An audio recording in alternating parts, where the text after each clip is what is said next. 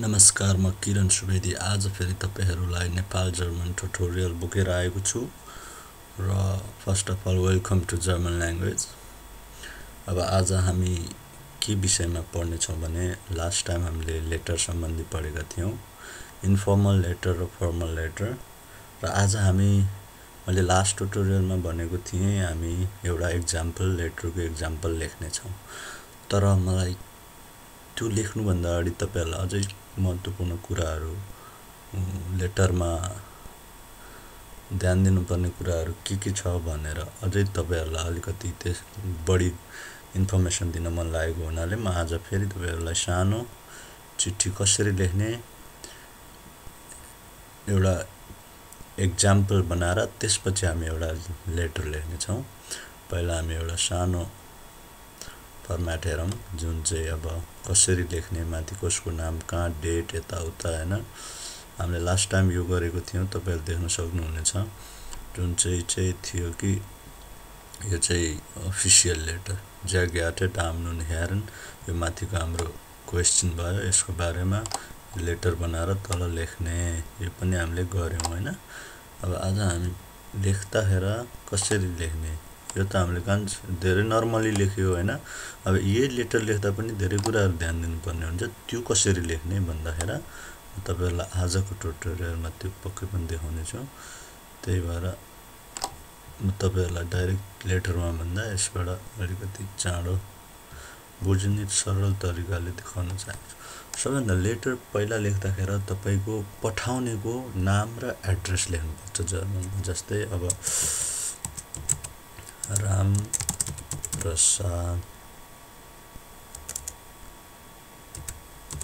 राम प्रसादले चिठी लेखेको छ हैन। अब राम प्रसादको एड्रेस लेख्नु पर्यो काठमाडौँ हैन, अथवा स्ट्रीट नेम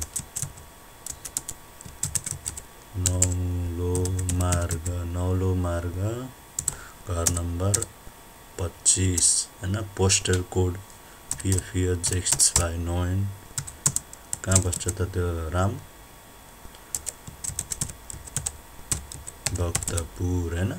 यो पठाउनेको नाम भयो। यो तपाईहरुले एकदम ध्यान, पठाउनेको नाम सबैभन्दा माथि, नाम मात्र हैन कि नाम र एड्रेस। पठाउनेको नाम सबैभन्दा माथि हामी सानो बनाऊँ यसलाई ताकि हामी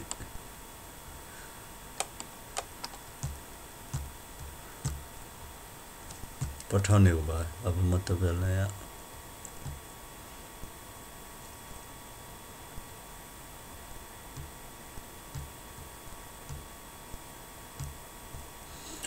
पठाउनेको नाम, अब पाउनेको नाम लेख्नु पर्यो सीता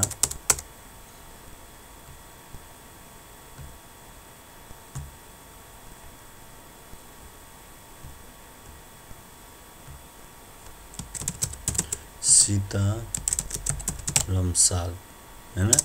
सीता लम्साल, सीता चाहिँ कहाँ बस्छिन् त,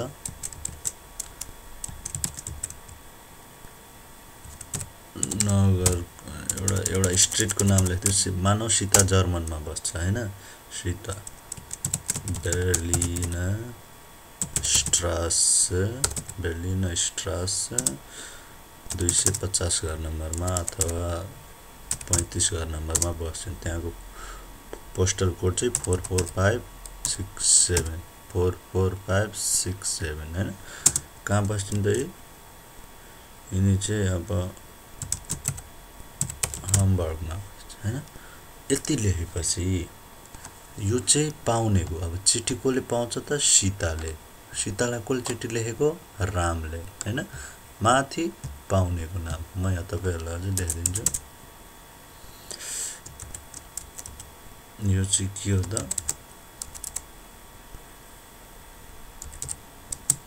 यो चाहिँ सेन्डर जेन्डर हैन। यो जेन्डर भयो। यो चाहिँ के भयो त,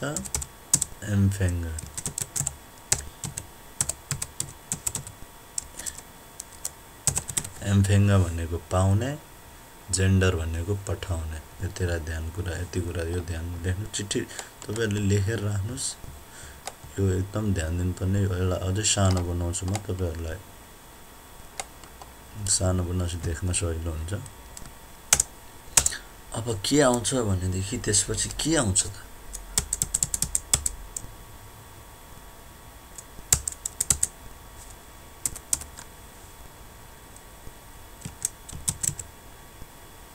डाटुम डेट लेख्नु पर्यो। डाटुम लेख्दाखेरि के लेखिन्छ त पहिला सिटीको नाम प्रसाद कहाँ बस्थ्यो त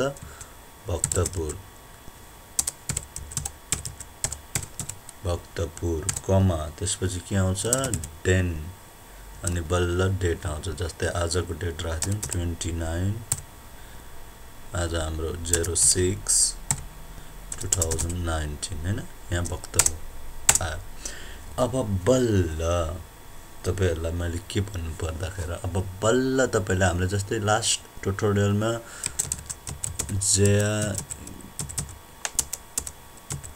gehad damen und herren लेखेको थियो नि damen und herren कमा कहिले पनि नबिर्सिने हैन यो कमा कहिल्यै पनि नबिर्सिने भन्दै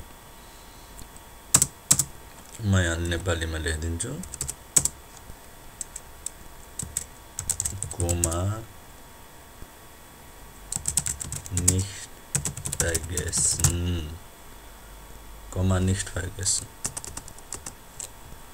मलाई रातोमा लगाइदिन्छु Komma nicht vergessen Empfänger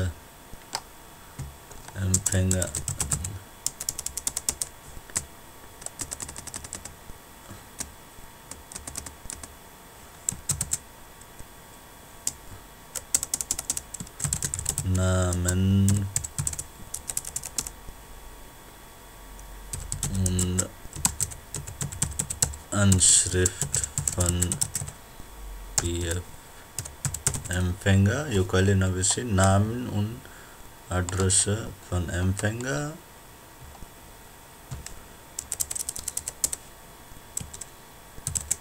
Namen und Anschrift von Sender हैन जेन्डर को पनि नाम र अनुश्रित चाहिन्छ कहिले पनि बिर्सिने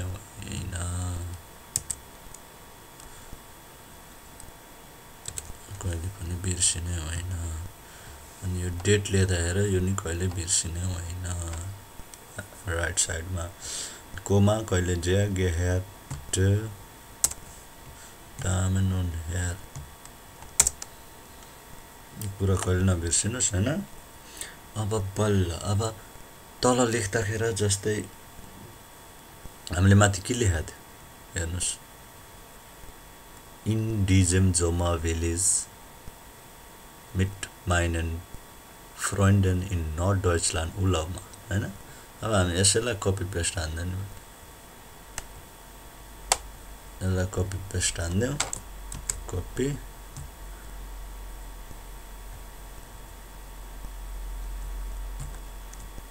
पेस्ट यसलाई यसको फन्ट सानो बनाऊ हामीले कतिमा राखेको थियो त 11 मा राखेको थियो कि 10 मा राखेको थियो 10 मा राखेको थियो फन्ट सानो हान्दियौ सिधै किरण सुवेदी हामीले यहाँ किरण सुवेदी लेखे हैन कसले लेखेको त राम प्रसादले लेखेपछि राम प्रसादको नाम आउँछ सिधै कमा लेखेपछि जहिले पनि यो कमा दिएपछि अगाडिको अक्षर जहिले पनि सानो ई आई छ नि यहाँ यो आई जहिले पनि सानो यहाँ कमा कहिले नबिर्सिनुस् अनि अगाडिको अक्षर जहिले पनि सानो यो तीनटा कुराहरु तपाईले यो तीनटा कुरा त के भनौं यहाँ यो माथिको जेन्डर मैले अझै सानो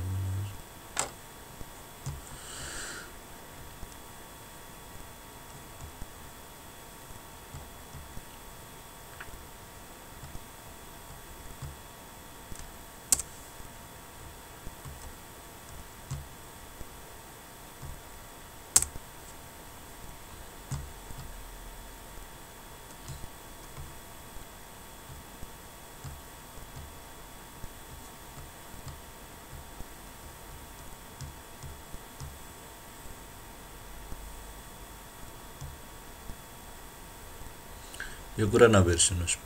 नामन उन अनश्रिफन जेन्डर सेन्डरको पठाउने को थियो रामप्रसाद नौलो मार्ग 25 44629 भक्तपुरबाट पठाएको।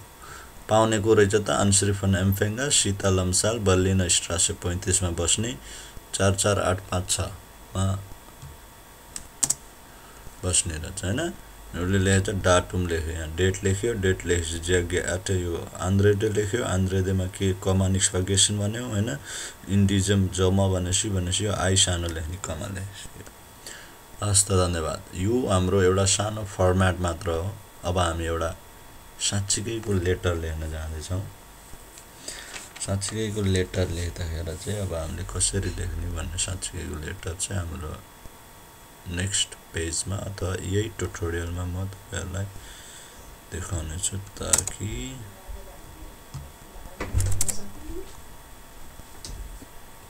सो हाम्रो अब लेटर चाहिँ यो छ जुन चाहिँ Ihre Sohn hat sich am Wochenende beim Fußballspielen den Fuß verletzt und kann ein paar Tage nicht laufen भनेको चाहिँ तपाईको छोराले चाहिँ विकेन्डमा फुटबल खेल्दाखेरि खुट्टा मर्काएछ अथवा खुट्टामा चोट लगाएछ। त्यसैले केही पार टाग्यो भनेको केही दिन चाहिँ हिँड्न नसक्ने भयो। Schreiben Sie eine Entschuldigung an seine Klassenlehrerin। अब तपाईले एउटा एक्सक्युज लेटर चाहिँ उसको क्लास टिचरलाई लेख्न पर्ने हो। अब त्यो लेख्दा ध्यान दिनुपर्ने ग्रुन्ड इयर श्राइबन हामीले किन लेखियो वान या बिटा इन द सुले कम फेरि कहिले सुले आउँछ। अब हिँड्न नसक्ने भएपछि अब कहिले चाहिँ आउँछ भनेर लेख्ने हामीले। बेसाइनिङ फ्रम आर्च हामीले बेसाइनिङ भनेपछि एउटा केही आर्चबाट पाउने एउटा लेटर जुन चाहिँ यो बिरामी छ भनेर लेखेर दिन्छ त्यो। अनि औसफकामना होमवर्कको बारेमा हामीले सोध्न पर्ने हो। तपाईले चाहिँ तपाई चाहिँ को रहेछ त यसको यो चिठीमा चाहिँ तपाई एउटा त्यो केटाको आमा अथवा केटाको बाउ हुनुभयो त्यो भनेर तपाईको छोरोले फुटबल खेलेर खुट्टा मर्काएपछि तपाईले के गर्नुपर्छ छोरोको लागि अब एउटा एक्सक्युज लेटर स्कुलमा अथवा बोर्डिङ स्कुलमा पठाउनु पर्ने हो टिचरलाई लेखेर। अब टिचरको नाम दिएको छैन नदेशी यो एक त स्कुलको लागि लेख्ने भएपछि अफिसियल लेटर भयो हैन। अब त्यसको लागि हामीले तपाईलाई के भनेको थियौं सबैभन्दा सुरुमा कसको नाम लेख्ने सेन्डरको। सेन्डर भनेको अब हाम्रो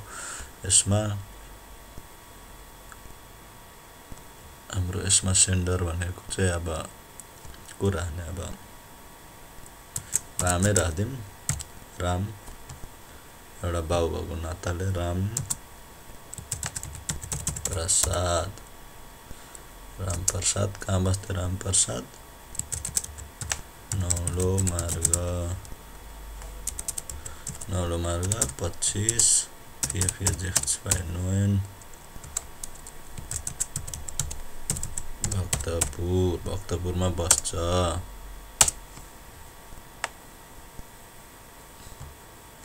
पाउनेको त सीता लम्साल हैन। पाउनेको त पाउने छैन। स्कुलको तपाईलाई स्कुलको एड्रेस थाहा छ भने स्कुलको एड्रेस लेख्नु पर्यो। स्कुलको नाम लेख्ने स्कुलको एड्रेस लेख्ने नत्र तपाईले सिधै अब यसको खण्डमा तपाईको आफ्नो नाम लेख्नु भयो। अब स्कुलको नाम लेखौं BBA boarding SH school THM Thamel बजार 559865 काठमाडौँ लेख्नु बोर्डिङ स्कुल हैन। अब के लेख्नु पर्यो डाटुम लेख्दा के गर्नुपर्छ हामीले पहिला ठाउँको नाम भक्तपुर हामी कहाँ बस्ने भक्तपुर देन 2906 डाटुमले लेख्यौं हामीले हैन। डाटुम लेखेपछि अब के लेख्नुपर्छ त हामीले ज्या गेहर्ट डामेन उन हेरन किन त डामेन उन हेरन किनकि टिचरलाई लेख भनेको छ यहाँ क्वेशन बुझ्नु टिचरलाई लेख क्लास लेखरिनलाई लेख क्लास लेरेरिन भनेपछि त नाम दिएको छैन कसलाई लेख्ने त अफिसियल लेटरमा ज्यागियाटे डामनुन हेरेन हैन यो कुरा ध्यान दिनुपर्छ अब सुरुमा अब पोइन्ट हेर्नु पर्यो हामीले के पोइन्ट हेर्ने त अब यहाँ हेर्नुस् ग्रुन्ड इयरेस श्राइबन यो चाहिँ यो लेख्दा चाहिँ हामीले कहीँ केही सोच्नु पर्दैन यतिबाट लेख्न सकिन्छ र यतिमा हामीले एन्सर लेखिन्छ जस्तै इयरे जोन छ त्यसमा के राख्ने त माइने जोन हैन सिद्धो माइने John hat sich am Wochenende beim Fußballspielen den Fuß verletzt und kann ein paar Tage nicht laufen Sidho G letter लेख्दाखेरि तपाईले अलिकति ध्यान दिनुपर्छ इयरेस जोनमा माइने John hat sich am Wochenende beim Fußballspielen den Fußball verletzt und kann ein paar Tage nicht laufen सिद्धो यसको के छ त यसको सिद्धो अब भनेपछि हामीले यसैलाई लेख्दिए हुन्छ यसलाई म कपी गर्छु लेख्न भन्दा अलिकति चाँडोमा जाउँ हामी हैन पेस्ट सरी मैले उल्टो कपी पेस्ट गरेछु यसैलाई लेख्दिने हो यति सजिलो छ चिठी लेख्न हेर्नुस् एकदम ध्यान मात्र दिनुस् तपाईं लेटर भनेको त केही नै हैन सिद्धो अब हामीले के भनेको थियो इयर लेख्दाखेरि सुरुमा माइने लेख्नु पर्यो माइने John hat sich am Wochenende beim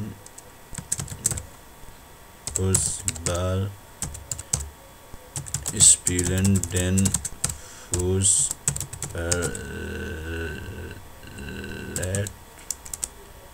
verletzt und kann ein paar Tage nicht laufen.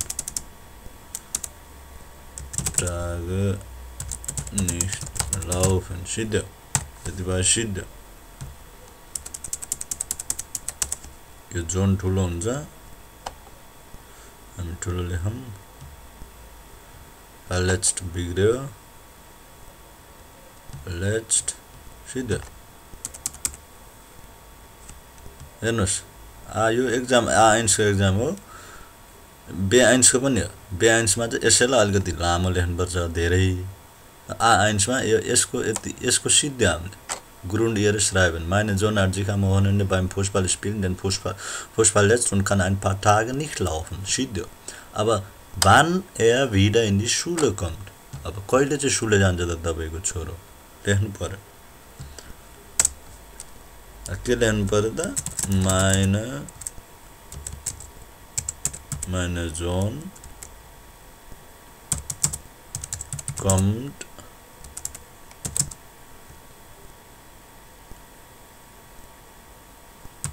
nee अब कहिले चाहिँ लेख्नु meine kommt nächste Woche am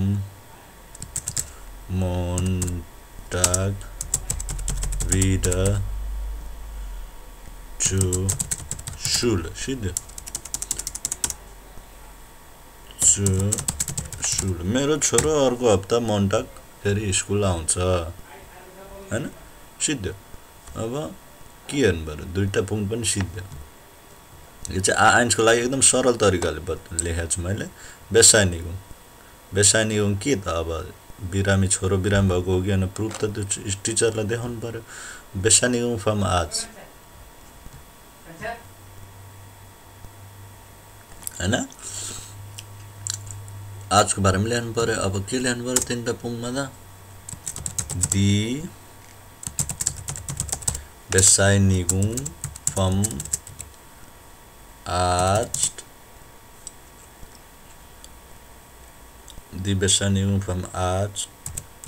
bringe ich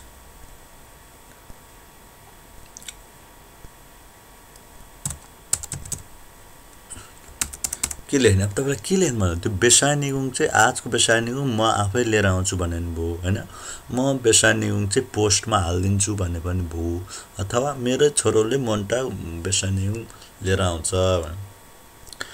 die Bescheinigung bringt mein Sohn am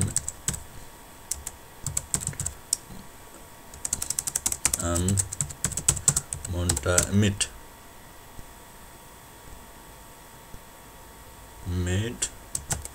सिद्ध सँगै लिएर आउँछ बेसाइनिगुङ चाहिँ मोन्टाग लिएर आउँछ वडा तपाईले के ल्याउनु छ भने die Bescheinigung schicke ich Ihnen per email हैन सिद्ध इमेलमा पठाइदिन्छु सिद्ध के ल दुईटा पुङ्ग नि सक्यो तीन छ पुङ्ग पाक्यो हैन यसको नि सक्यो अब अनि यसको नि सक्यो अब हाउस अफ काम अब होमवर्क त चाहियो छोरोलाई मोन्टाग जाँदाखेरि होमवर्क गरेर जानु पर्यो हैन इमेल सानो लेख्छ होला अथवा सानो लेख्छ होमवर्क सोध्नु पर्यो was is the Hausaufgaben बिटे अब पठाइदिनु भन्नु होमवर्क के थियो बिटे schicken Sie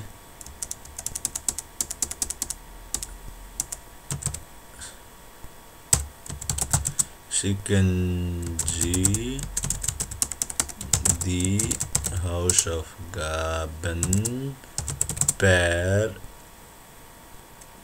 पोस्ट बाट पठाइदे भने नि भो per इमेल बाट भने नि भो per इमेल बाट पठाइदे त भनियो तर हाम्रो इमेल त तिनीलाई थाहा हैन इमेल पनि दिनु पर्यो हैन mein email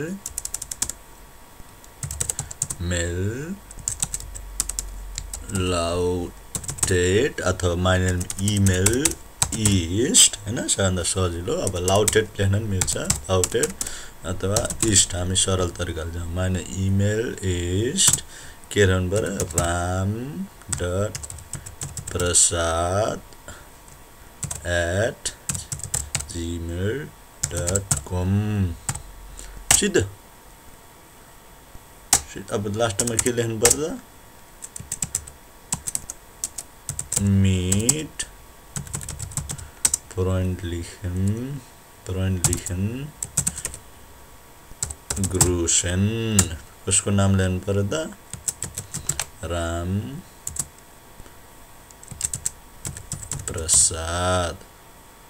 प्रसाद सिद्ध सरल तरिकाले हामीले लेटर पनि भ्या हेर्नुस् अब हामी एकचोटी फेरि यसलाई हेर्छौं पाउनेको एड्रेस हो हैन पठाउनेको एड्रेस यो पाउनेको एड्रेस यो डेट हामीले आजको लेख्यो कहिले पठाउने आन्द्रेड हामीले लेख्यो ज्याग्याट Damen und Herren und meine Sohn hat sich am Wochenende meine Sohn hat sich am Wochenende beim Fußballspielen den Fußball verletzt und kann ein paar Tage nicht laufen. Mein Sohn kommt nächste Woche am Montag wieder zur Schule. Die Bescheinigung schicke ich Ihnen per E-Mail.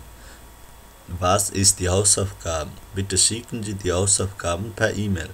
Meine E-Mail ist bla bla. Sidd Ramprasad उता mit freundlichen Grüßen Ramprasad सिद्ध एउटा सरल तरिकाले लेख्ने letter अब यसैलाई B1 मा कसरी लेख्ने पनि हामी सिकाउने छौं यो A1 को लागि हो हैन अब B1 मा लेख्दा चाहिँ तपाईले के ध्यान दिनुपर्छ भने यो पुङ्क्टहरुमा यसमा तीनटा सेन्टेन्स बनाउनु पर्छ यसमा तीनटा यसलाई लम्बाई चम्बाई बनाउनु पर्छ यसलाई पनि लम्बाई चम्बाई बढाउनु पर्छ यसलाई पनि बढाउनु पर्छ ताकि लेटर अलि लामो र धेरै देखियोस् हैन B1 मा त्यसरी लेख्नु पर्छ त्यो पनि हामी पक्कै सिक्ने छौं अहिले हामी A1 मा छौं अब A2 को अनि B1 को B2 को सबै पढ्ने छौं र अहिलेको लेटरलाई यति नै यो तपाईले लेख्न सक्नुहुनेछ यहाँबाट सार्न सक्नुहुनेछ सार्न मन लाग्यो भने म एकछिन देखाउने छु अथवा तपाई स्टप गर्नुस् अनि लेख्नुस् यदि केही समस्या अथवा केही क्वेशन छ भने म तपाईहरुलाई फेरि पनि एकचोटी मेरो डिटेल एड्रेसहरु देखाउने छु। यहाँ हेर्नुस्, मेरो नाम किरण सुवेदी, नेपाल जर्मन 18@gmail.com मा इमेल गर्न सक्नुहुनेछ। हाम्रो वेबसाइट nepalgerman.com यो वेबसाइट बनिसकेको छैन, यो स्टिल अन्डर कन्स्ट्रक्सन बन्दैछ। यसमा पनि तपाईहरुले लेटरहरु पछि डाउनलोड गर्न सक्नुहुन्छ यो वेबसाइटबाट, अथवा तपाईहरुले यो वेबसाइटबाट तपाईहरुले B1 A1 A2 को सबै प्रकारका एक्जाम पेपरहरु पनि डाउनलोड गर्न सक्नुहुन्छ। हस्त यति भन्दै म आज नेपाल जर्मन ट्युटोरियलबाट बिदा माग्छु। अर्को ट्युटोरियलमा फेरि पनि एउटा अर्को लेटर लिएर आउँछु र त्यतिन्जेलसम्म तपाईहरुलाई शुभ दिन र शुभकामना। धन्यवाद।